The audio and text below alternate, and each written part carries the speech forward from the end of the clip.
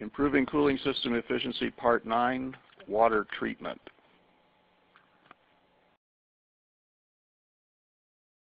Water treatment programs are commonly used in cooling tower operation to minimize some of the problems that normally are encountered with most makeup water supplies. And these are categorized as either scale deposits, corrosion, microbiological growths, and suspended solids fouling.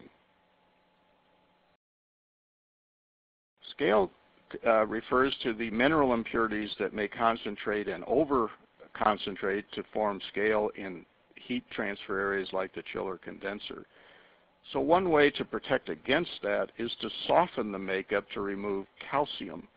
And water treatment systems are readily available that make use of traditional water softeners to remove the calcium from the makeup so it doesn't impose a limiting factor on the operation of the cooling tower. In essence, that means you can run the tower at higher cycles of concentration without concern of scale deposition in the tower or in the heat exchangers.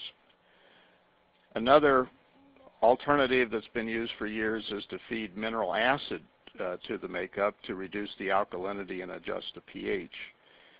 This also allows you to increase cycles of concentration, but it does tend to make the water a little more corrosive, which is the other side of the coin here. We want to prevent scale, but we certainly don't want to cause excessive corrosion of system metals. So we have to strike a balance there between those two goals. And there are various chemicals that can also be used to increase the solubility of these sparingly soluble salts. I'll spare you the long chemical names on these products, but they're all sequestering agents, phosphonates that help enhance the solubility of calcium carbonate and other salts to prevent their precipitation as scale.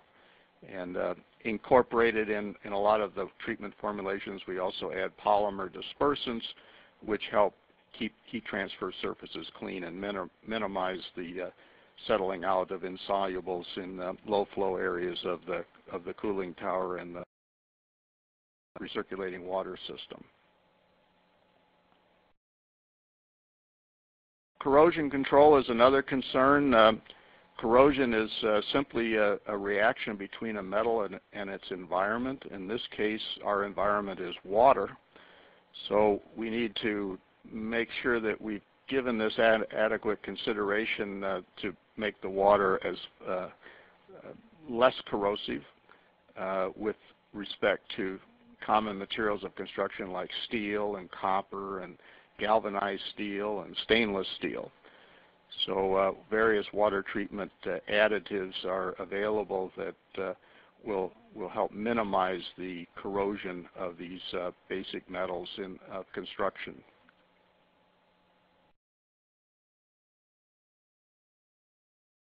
Like with scale inhibition, there are chemical additives that are commonly used as corrosion inhibitors.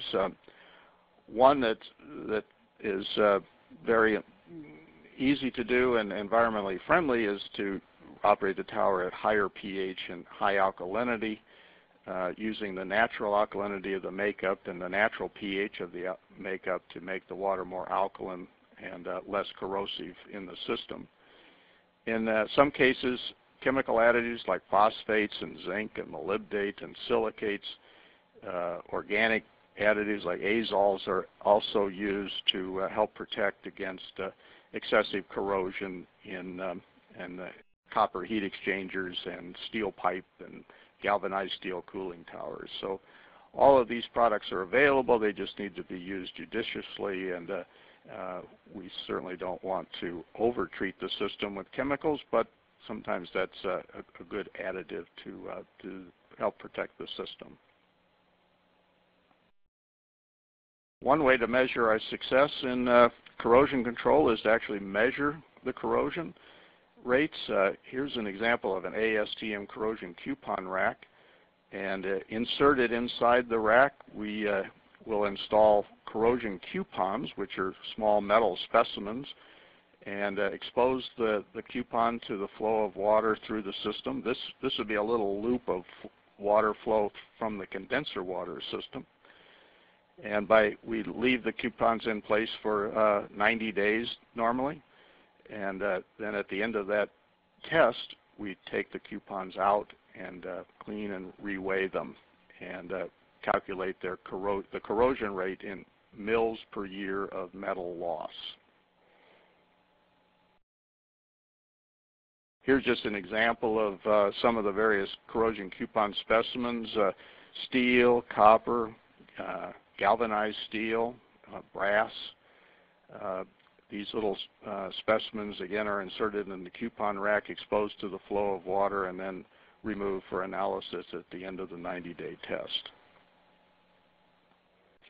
And once that test is completed, we can compare the results to this chart that suggests some of the results as expressed in mils per year in terms of very good, good, fair, poor, or very poor. So it's a good way to evaluate the performance of the system with regard to corrosion by actually being able to quantify the corrosion rate that's in the system based on the type of metal that we're concerned with.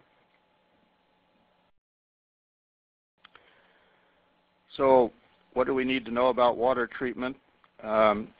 First, we need to arrive at an accurate, reasonable estimate for cycles of concentration to make sure that we're operating the tower as efficiently as possible with regard to water consumption. And the cycle of concentration estimator tool that's in your toolkit is designed to help you do that for your particular water quality. And we need to operate the cooling towers so that we prevent scale, corrosion, and microbiological growths in the system.